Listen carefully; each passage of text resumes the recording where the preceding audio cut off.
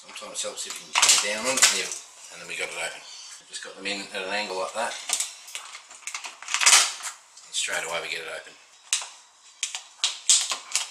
No. And we got it open. There we go. G'day Internet, CJ with you again. A couple of quick things before we start, guys, so I don't waste your time. It's a dead latch if it's got this little dead latch plunger on the back here. This is the state that the lock should be in when the door is shut. If the dead latch plunger is not held in a retracted position by the strike plate when the door is closed, the latch is not dead and is free to be shimmed from the outside.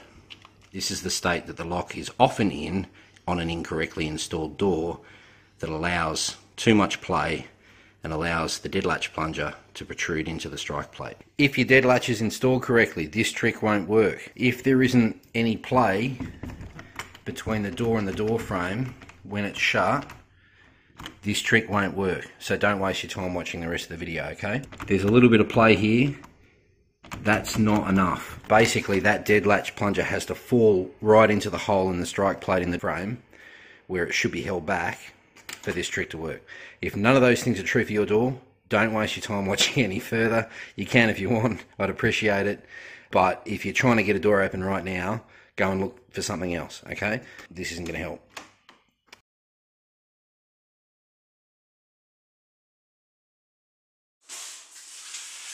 G'day Internet, CJ with you again.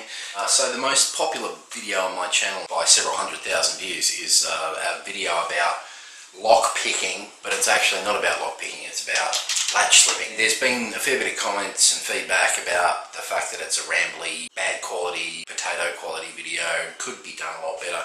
And fair comments, you know, fair enough, fair feedback.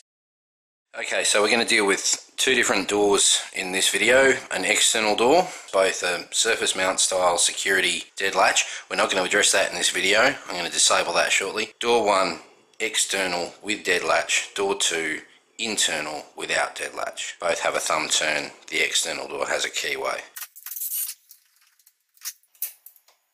So let's have a closer look at the handle on this beaten up old exterior door, eh?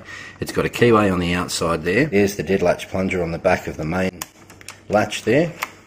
And there's the thumb turn on the inside which locks the handle. But note again, the latch itself is not locked by the thumb turn or the keyway.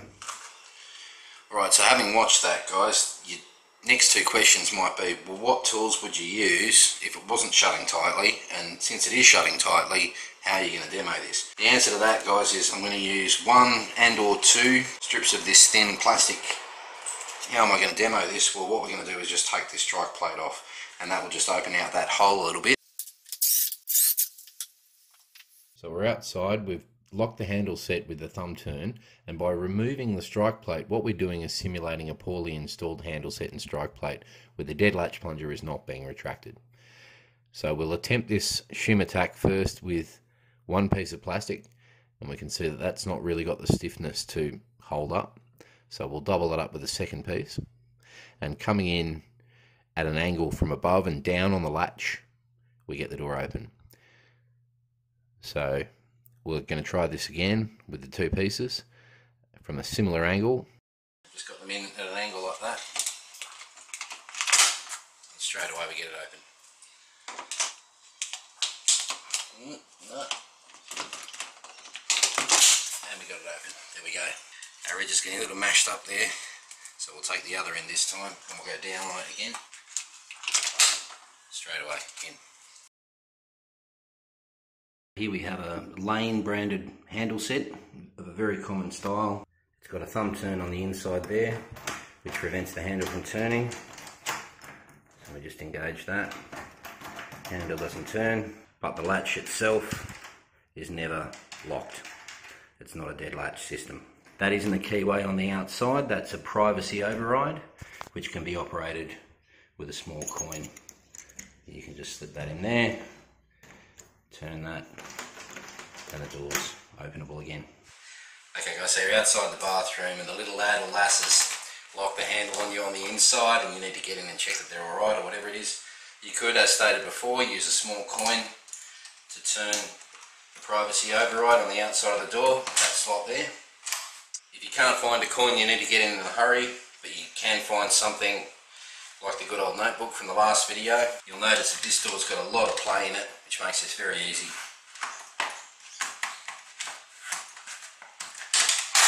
In we get. Try that again. There we go.